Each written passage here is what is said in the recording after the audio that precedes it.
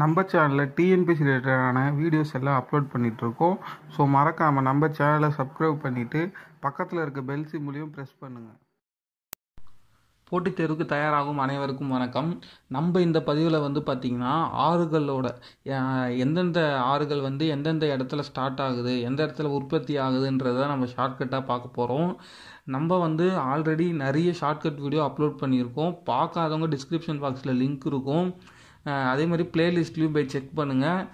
நம்ம டிஎன்பிஎஸ்சி ரிலேட்டடாக எல்லா வீடியோவுமே நம்ம சிலபஸ் படி கவர் பண்ணிகிட்ருக்கோம். Morning 6 o'clock and evening 6 o'clockல aptitude video and night 9 மணிக்கு பார்த்திங்கன்னா உங்களுக்கு தெரியுமான்னு நம்ம டெய்லியும் அப்லோட் பண்ணியிருக்கோம். ஏன்னா பார்த்திங்கன்னா இப்போ வர டிஎன்பிஎஸ்சி எக்ஸாம்ஸில் எல்லாமே டேரெக்டாக அதிலேருந்து கேட்குறாங்க. ஸோ அதுக்காக தான் அந்த வீடியோ அப்லோட் பண்ணிகிட்ருக்கோம். டெய்லியும் நைட்டு 9 மணிக்கு. ஓகே, இன்றைக்கான வீடியோவை பார்க்கலாம். ஆறுகள் எங்கே உற்பத்தி ஆகுதுன்ற இடத்துக்கான ஷார்ட்கட் பார்த்திங்கன்னா ஃபஸ்ட்டு ஒன்று பார்த்திங்கன்னா சிந்து பார்த்திங்கன்னா கைலாஸ். இது எப்படி ஞாபகம் வச்சுக்கலான்னு பார்த்திங்கன்னா சிந்துங்கிறத சிந்தனை, அதாவது ஒரு எதுவுமே பிளான் பண்ணாமல் பண்ணிங்கன்னா லாஸில் தான் முடியும். ஸோ இதை லாஸ்ன்னு ஞாபகம் வச்சுக்கோங்க. எந்த ஒரு செயலையும் சிந்தித்து பண்ணலைன்னா அது எதுவுமே பிளான் பண்ணாமல் பண்ணால் அது என்ன ஆகும்னு உங்களுக்கே தெரியும், வடிவேல் காமெடி. ஸோ அதை மாதிரி சிந்துங்கிறத கைலாஸ்ன்னு ஞாபகம் வச்சுக்கோங்க. செகண்ட் கங்கைங்கிறது கங்கோத்ரி, இது எந்த பிரச்சனையும் இல்லை. தேர்டு யமுனோத்ரி, இதுவும் எந்த பிரச்சனையும் கிடையாது. ஏன்னா இங்கேயும் யமுனை இங்கேயும் யமுனோத்ரின்னு வரும். ஸோ ஈஸியாக ஞாபகம் வச்சுக்கலாம். ஃபோர்த் ஒன்று பார்த்திங்கன்னா நர்மதை, அமர்கண்ட். இது எப்படி ஞாபகம் வச்சுக்கலான்னு பார்த்திங்கன்னா அமர்கண்டில் இருக்க கண்டு எடுத்துக்கோங்க, கற்கண்டுன்னு ஞாபகம் வச்சுக்கோங்க. ஸோ கற்கண்டு பார்த்திங்கன்னா நர்னு தான் இருக்கும்.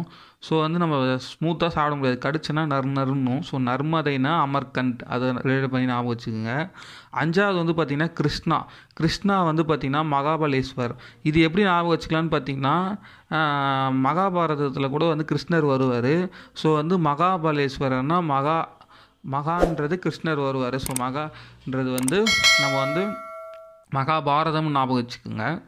ஆறாவது பார்த்திங்கன்னா தபதி, பெட்ரோல். இது எப்படி ஞாபகம் வச்சுக்கலான்னு பார்த்தீங்கன்னா தபதிங்கிறத தளபதின்னு ஞாபகம் வச்சுக்கோங்க. போரில் தளபதியில் என்ன பண்ணுவாங்க, டூல்ஸ் யூஸ் பண்ணுவாங்க, கத்தி, வால், இந்த மாதிரி அவங்க போருக்கு தேவையான கருவிகள்லாம் யூஸ் பண்ணுவாங்க. கருவிங்கிறது இங்கிலீஷில் டூல்னு சொல்லுவாங்க. ஸோ அதை மாதிரி ரேட் பண்ணி ஞாபகம் வச்சுக்கோங்க, தபதி, பெட்ரோல்னு. ஏழாவது பார்த்திங்கன்னா காவேரி, குடகு மலை. மலைனா பார்த்திங்கன்னா விரிஞ்சு பறந்து தான் இருக்கும்.